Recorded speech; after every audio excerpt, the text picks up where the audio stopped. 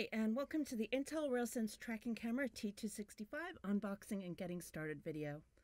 I'm just going to show you what's inside the box and some very basic steps how to get started and see that your tracking camera is working correctly.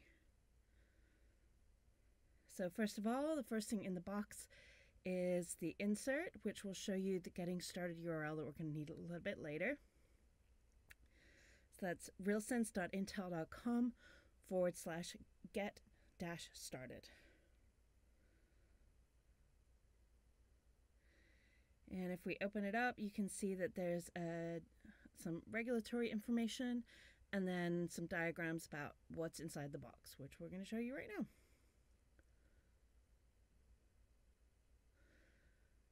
So first and foremost, the camera. If we take the protective film off the front of the camera, you'll be able to see the lenses there. So I'm going to go ahead and do that.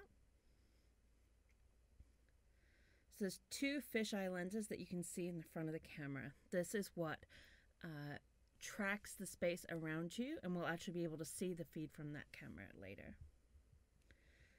Pull out the holder, and inside you also see we have a cable for the camera.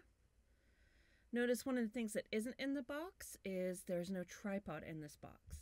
This camera is designed to be on things that move, so having a tripod or tripod mount doesn't really make a lot of sense for this particular camera.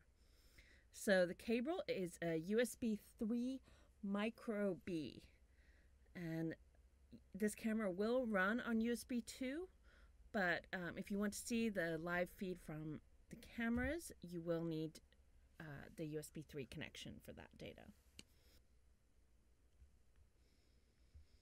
So now we have the camera unboxed. We're going to go ahead to that URL that we saw earlier. That takes us to another page that looks a lot like the insert. It has the same diagrams, but it also has the GitHub link where we can go download the software that we need. So if we follow that link, we're going to scroll down to the bottom of the page, and we're just going to download the Intel RealSense viewer. You will need other pieces of software to actually work with this camera, but right now what we're just trying to do is get started, see the output from the camera, and understand that it's working. So all we do is go ahead and plug that in straight into our USB 3 port, and on the other side into the camera.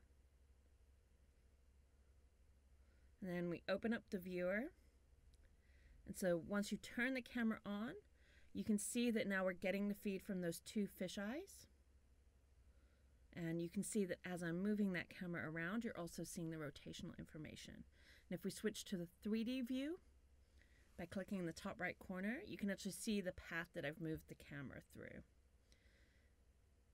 And if I want to restart that, I can just hit pause and then start the camera again. So you can see as I'm moving my hand around in space, you can see the track on the screen behind it. This shows us the camera is working perfectly. Thanks for watching.